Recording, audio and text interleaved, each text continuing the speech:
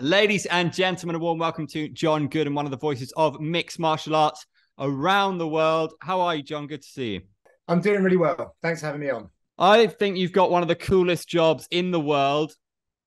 Calling fights at the very highest level must be an absolute buzz. In your opinion, who's the greatest combat sports commentator of all time? Well, I really don't know. I've never really thought about it like that. Can I say John Anik? Absolutely. I think he's certainly up there. I think he's up there. I don't have a great memory of the individuals when I used to listen to boxing way back when, but I do remember being quite envious of that relationship between Harry and Frank Bruno.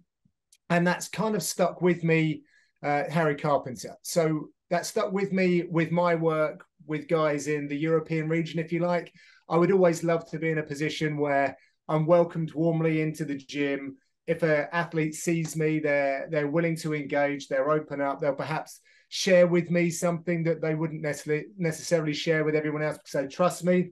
And I think that relationship that Harry and Frank Bruno had was absolutely epic. But I really think that John Anik does a brilliant job in mixed martial arts, which is a very different way of commentary, I believe, from boxing. Can I ask you a little bit about your process? Because I've been at media days and you see Dominic Cruz, mixing with all the journalists and getting his questions in with the fighters. And it struck me how diligent he is. For you, do you like to try and chat to the fighters during fight week, or do you know them all so well now? Or how does it work for you? Oh, no, 100%. So what a lot of people don't realize about me is that I actually do a lot of producing work for the UFC. So I go into the camps, the fight promo stuff that you often see. If it's in Europe, it's likely that I would have produced that feature. So I get to visit guys in their gyms, in their homes. I mix with sometimes their families, obviously their coaches. So I get a really intimate look at what it all is constructed like. And when I first got to the UFC, I actually asked for the PR team to schedule time for me to sit down with as many fighters as I could and grab like 15, 20 minutes so that I could get the story directly from the athlete rather than just going out there and trying to mine for whatever the storyline might be. And I think that comes from my background of doing this at the grassroots level. Like I wasn't a guy that came through broadcasting and was working with the BBC, Sky Sports, etc. Like I was part of a fight team. The KO show was where I made my debut, which is my coach's own show here in Watford. I'd be running around the dressing rooms as guys are getting their hands wrapped for their very first amateur fights, trying to find out who this individual is, because Facebook, YouTube, etc. just wasn't around at the level that it is now back then in 2009. So I've really had to learn how to do this the hard way. And I take all of that through to what I'm doing now. And I like to find the information that respectfully guys like yourself wouldn't necessarily know. So when it comes to the broadcast, everyone hears something a little bit fresh and new. Fantastic. It shines through. What was your highlight of 2022 then? There were many, but if you had to pick out one, what was the craziest thing you saw? I think probably the top one for me has got to be that March card in London. It was 3 years in the making. It's obviously very dear to my heart for the UFC to come to London. I live, 45 minutes from that venue. And the way that the night just transpired, the performances, the crowd engagement, which was just mind-blowing. Yeah, individual performances and real breakout moments for guys like Arnold Allen, Molly McCann, Tom Aspinall. It was Mohamed Mokaev, just spectacular. And it opened up, which was unprecedented, a second show in London, which is great for me again. And obviously the UK MMA. And it really was a big moment for me. Closely followed up, I have to say, by UFC Paris. That again was an unbelievable occasion. Crowd participation off the scale, and we made history over there. So it was a really big year for European MMA. As a guy who's been well involved in the scene, how intrigued are you by Paddy Pimblett? How much of an X factor has he got? Of course, lots of debate over his last fight and the result. That's the nature of the sport, isn't it? But is he this generation's kind of big star, and how important is he for the scene in the UK? Yeah, of course he is. I think just the numbers already, and we know we live in a very there's the newspapers turn over things very, very quickly nowadays. So if you keep that in mind, then Paddy's already a big star. Doesn't kind of matter what happens from here. He's made a huge impact. When I go to the barbers, they're talking about Paddy Pimblett. When I go to a barbecue or hanging out with the guys, my friends who are big football fans, they want to know about Paddy Pimblett. And then they'll follow up with some other fighters as well, like Leon Edwards, or, who's this Alexander Volkanovski guy. So, but Paddy Pimblett leads the conversation right now. Paddy's who you see on social media. That is how he is when he's in the gym, when he's, down tools from his training. He's very authentic.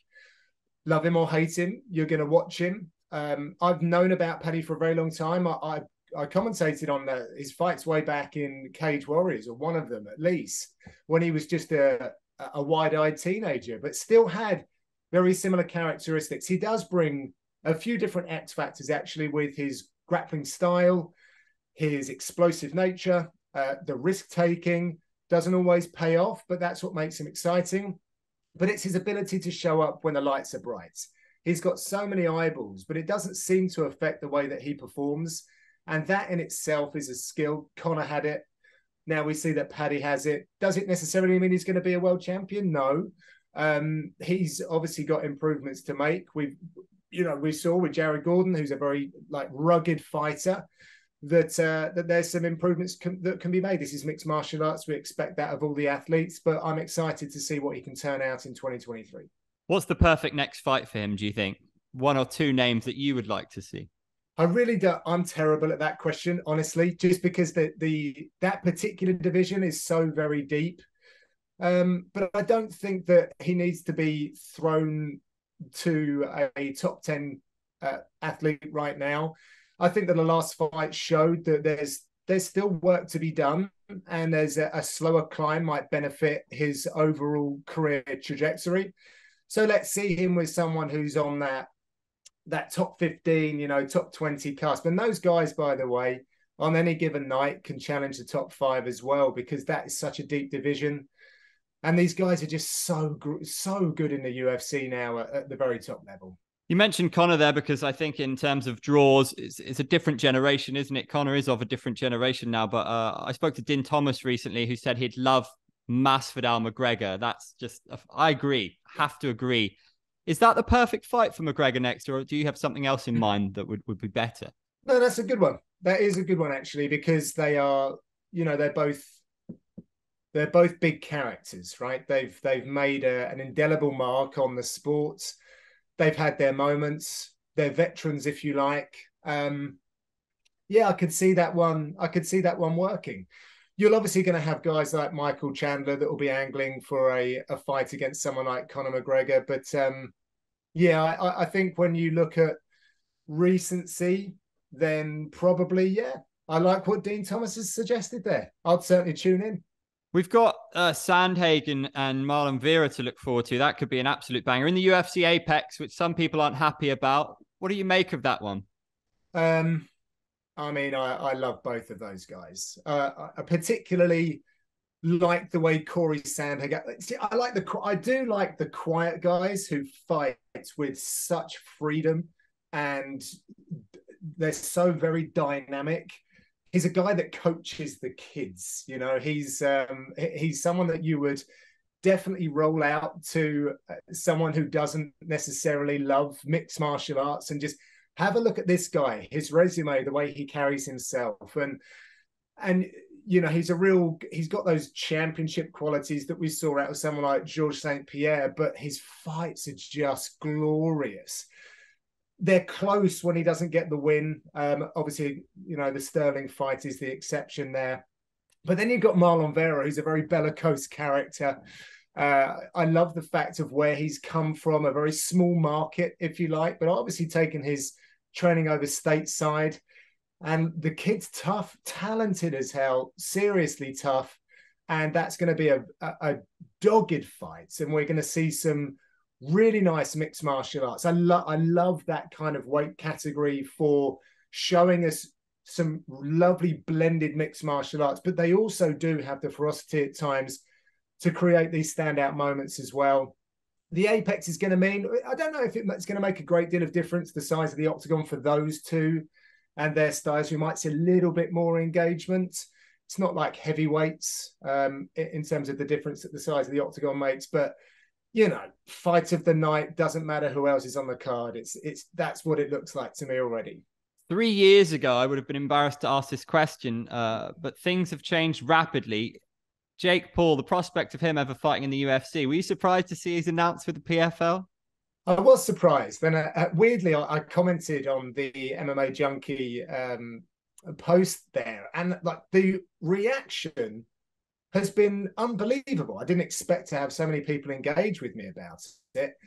I haven't really paid too much attention to the kind of YouTube boxing thing. I'm very much an MMA purist, and our legends of the sport, I like to protect them. You know, they've done such great work to help elevate the sport to where it is today that I don't like to see their legacy tarnished so much. So I've obviously had an eye on the rise of Jake Paul, and I do appreciate good marketing and people that can promote themselves.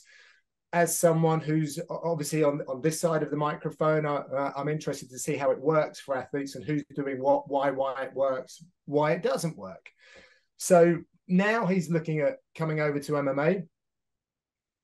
I give him my respect, because anyone that makes that walk, anyone that makes the walk to the ring, to the cage octagon, I've done it myself, even onto the tatami for grappling comps. You know, it gets the juices going. And when you've got a lot of eyeballs, like I mentioned about Paddy and Conor, there's an awful lot of pressure to try and be your authentic self, to try and get out what you can put in training. When you've got that amount of pressure, is so very difficult and reserved for the few.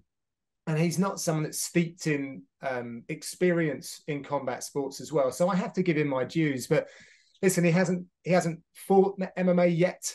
Let's see how he does. I think that he'll get to the UFC? No, but good luck in his pursuits with the PFL. And he was never going to do it on, up and down MMA around some kind of state in the US. It has to be of a certain level because he brings so much attention. So I probably will watch that one. Stranger things have happened. Brilliant. John, to finish off, if you'll indulge me in my quickfire, which I've done with many, many fighters and one or two commentators. So who is the hardest hitter in the UFC? Well, it looks like it's Francis Ngannou, doesn't it? I mean, it's hard to argue with Francis. Best wrestler? Ooh, best wrestler. Interesting one. Islam Makhachev, I think. Who would you most like to have dinner with? Who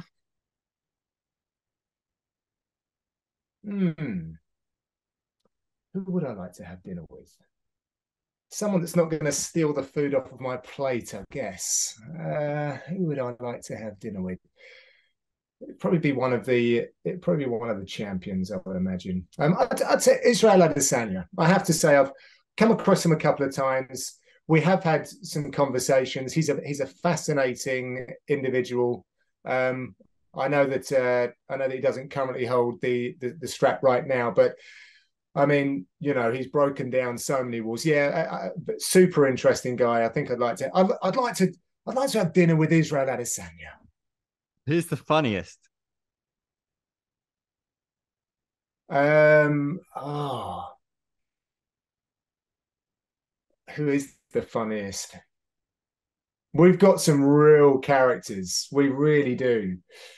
I mean, I can only say, it's just a bit obvious right now, but Darren Till always makes me laugh. I have a little bit of an affection for Darren, and because we're both Brits, we probably get one another's sense of humor. So he does make me laugh, and he's actually a friend. So yeah, he tickles me every now and then, does Till.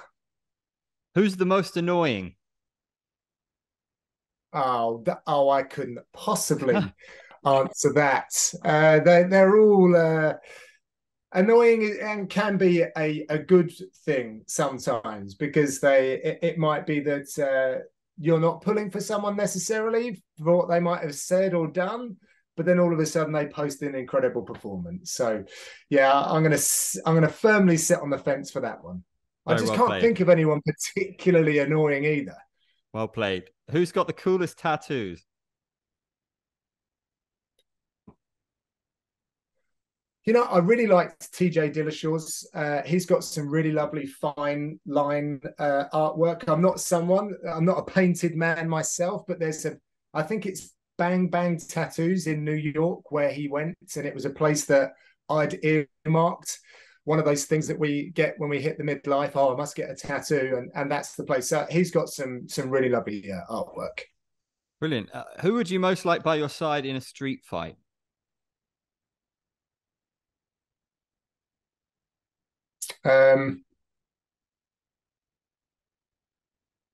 Dustin Poirier.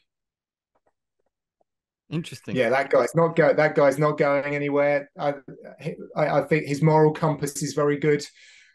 He's tough, and yeah, if anyone knows anything about fighting and they see Dustin stood by you, then they're going to think twice about it. Who's the most interesting female fighter right now?